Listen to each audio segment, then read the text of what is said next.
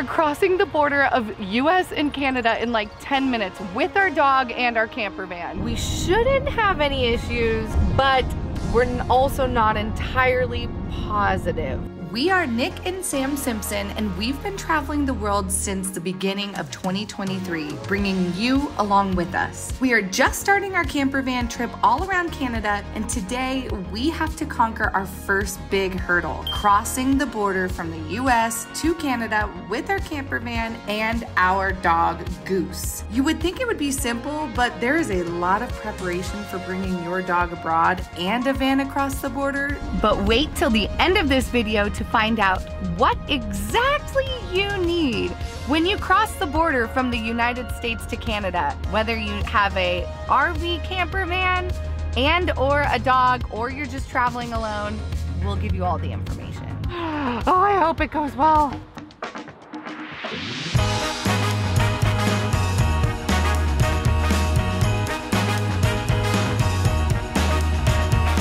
Good morning and welcome to our series while we camper van through Canada.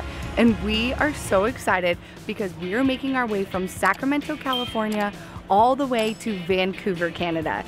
Okay, well, we made a couple stops along the way. We stopped in Mount Shasta and in Portland, Oregon, but today we are leaving from Portland, Oregon, and we're heading up to take our dog and us internationally to Canada.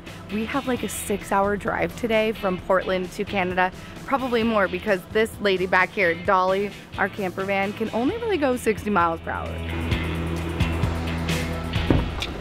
You ready to go? Let's go. Woo! Are you gonna become Canada Goose?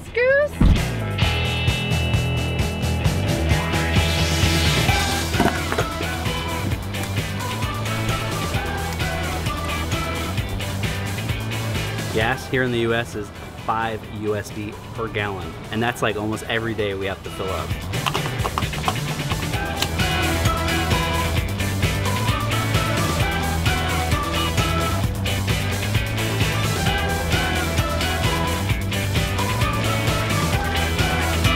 Because Nick has wanted to go do this Canada road trip for as long as we've been together, which is 10 years. So he is like a little kid in a candy shop. But we do have about 2 hours left of this drive, and hopefully things go well at the border. Are you excited? Plus, you excited? Are you guys excited?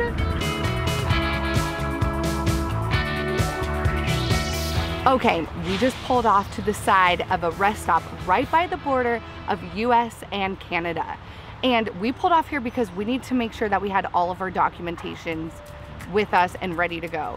Nick read that we needed our passports, the rabies documentation saying that Goose has had his rabies shots this year, and we need our RV or camper van documents. So we have all of that information ready to go. Now let's see if we can cross the border. So close. Do you have your rabies shots documentation?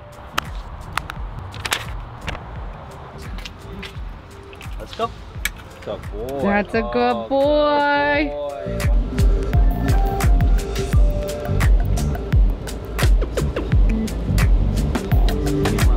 Look at this boy. Big baby. Sitting on mommy's lap.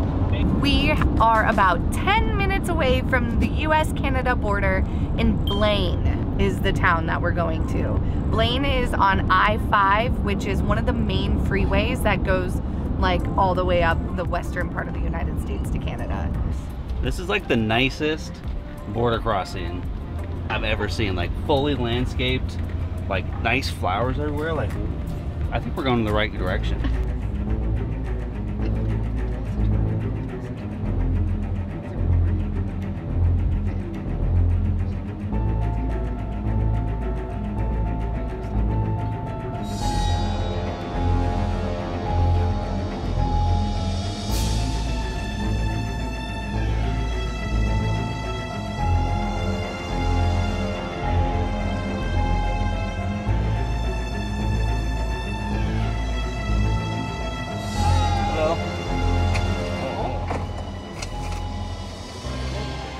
Dog as well. Oh, okay, that's fine. Like, just 2 on board though? Yeah. Just, okay. Yeah. Just sunglasses on.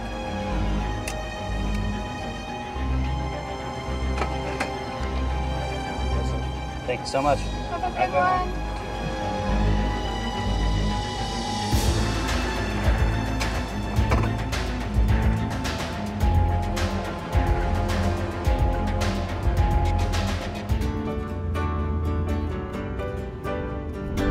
We made it! We made it, buddy! Oh my goodness. He's officially an international dog. I don't know if you could hear it, but he just asked us like how we got up here, where we were going in here. He didn't ask for Goose's rabies documents, nothing. That was much, much easier, and it took like 10 minutes maximum. Like, that was so lovely, and we're here, and I'm so excited.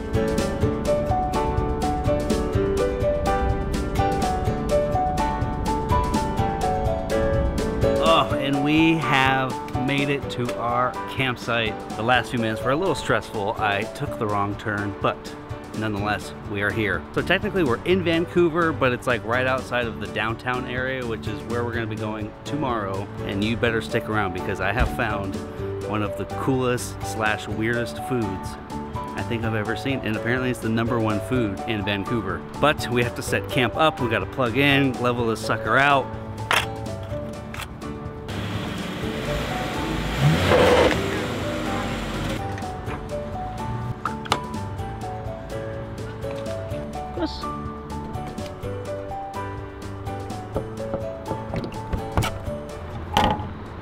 Camp is all set up. We are ready to go. We are here for 2 nights. If you are coming here as a foreigner at all, of course you need your passport. If you're coming here in a car, you need your passport, you need your registration card, like your car registration. And lastly, if you're coming here as a foreigner in a car with an animal, specifically a dog like we did, I did go to the vet beforehand. I got all of that. I got his vaccine printout, had the vet sign it. It was a whole thing, and so I was prepared for a lot. He's actually a service dog as well, so I brought the ID to show him if he wanted that for any reason. So I came fully prepared. He didn't ask for any of it. But if you come here, I would absolutely expect that they're gonna ask for that. Maybe he was just trying to get people through, I don't really know. But we're gonna close this video out for today, and until next time, we'll see you on the go.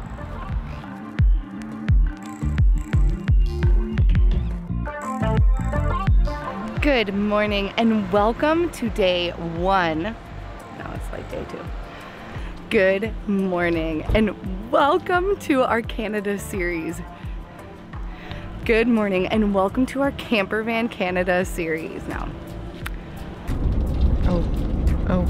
we're in the tunnel. Hold on.